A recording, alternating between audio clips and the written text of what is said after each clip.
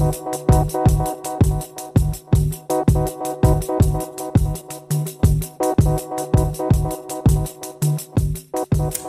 je suis Katie Hadley, la directrice de le Centre de ressources communautaires de l'Ouest de l'île. Nous sommes un organisme communautaire à but non lucratif qui travaille avec l'Ouest de l'île. Depuis 35 ans, nous offrons un service d'information et de référence, puis aussi on favorise le développement de projets répondant aux besoins de la communauté. My experience with the Healthy House tool has been overall a positive experience. I felt that it was a tool that allowed us to have important discussions about different areas of our organization. So the key areas in the assessment, when we marked whether they were healthy or not, then allowed us to build our strategic plan from using that tool. And what was interesting is that it did reveal some discrepancies in the level of knowledge of the organization, how some people perceived some areas being healthy where others perceived it as being unhealthy. So it was a good common point of bringing everyone's thoughts together to help spur the discussion for picking our strategic directions.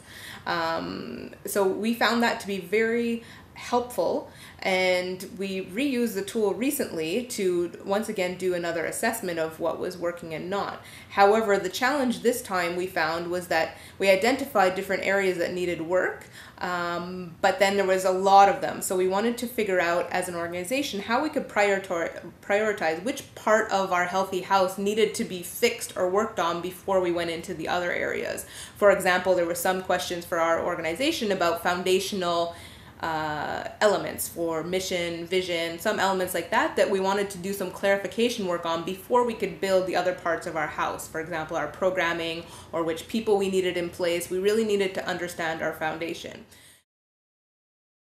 So the tool that we tried to create to help with choosing the strategic directions was a priority grid to figure out which of all these elements we identified as needing work, how we could focus on some for the next 3 to 4 years. So we created a tool to help us with strategic direction choices, but we also created it to use as a programming tool. So it had two functions.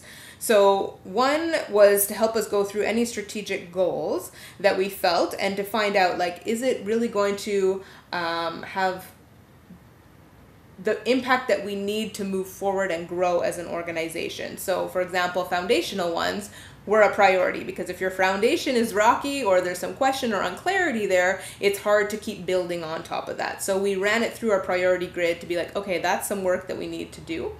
We also used the tool, as I said, in the programming because we wanted to make sure that in our healthy house as an organization, we had all the right structures to support any new programming or existing programming.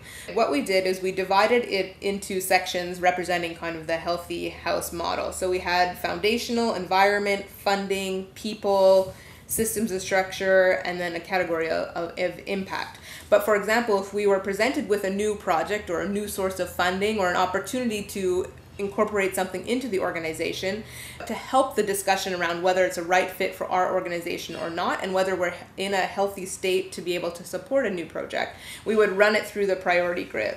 So we would rate it on a scale of 1 to 4, being from disagree to strongly agree. For example, we would ask questions ourselves like, is it relevant to the mission? So relating to our foundation. In the environment, is it an expressed community need? Does it fit the environment? Funding, is there funder interest to support this program, and will there be a continued source of funding to put this program in place? People, do we currently have the right people? Do we have the skill set, or is that an area we're going to have to go develop in our healthy house to be able to support a new program idea or direction?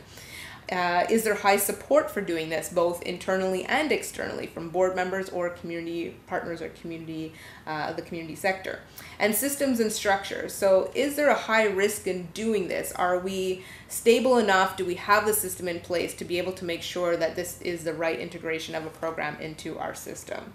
And then we go on to looking at the overall impact, which we think is obviously an important element in anything we do as an organization. We want to make sure that it has a positive impact, specifically on vulnerable populations in our case. So we would make sure that we were asking ourselves these questions about whether something we're taking on or a strategic goal program, decision we're making, that it fits in all the areas of our organization, that we're able to support its growth or development.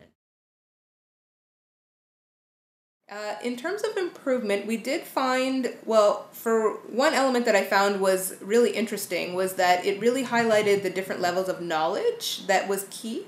We had done the exercise at one point, and board members had gone through and identified completely different categories that they felt needed to work on from a staff perception. So there was a discrepancy there, which was interesting to me, because it also highlighted the need to really understand or respect the in-depth knowledge of the staff and complement it with the overall vision of the board members to make sure that we both understood both sides and work through those discrepancies together.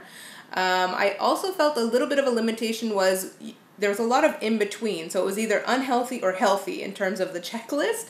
And sometimes they were kind of in between or required more understanding of what it meant, because it wasn't a totally dysfunctional area if it was unhealthy, but there were certain things that could be improved upon. So that was a little bit of a difficulty in the discussion point of using the tool. So it allowed us each to have that time to reflect, and then it was very interesting to bring it back to the group, and it spurred a lot of discussion because it really focused in on the key areas that we wanted to look at as an organization.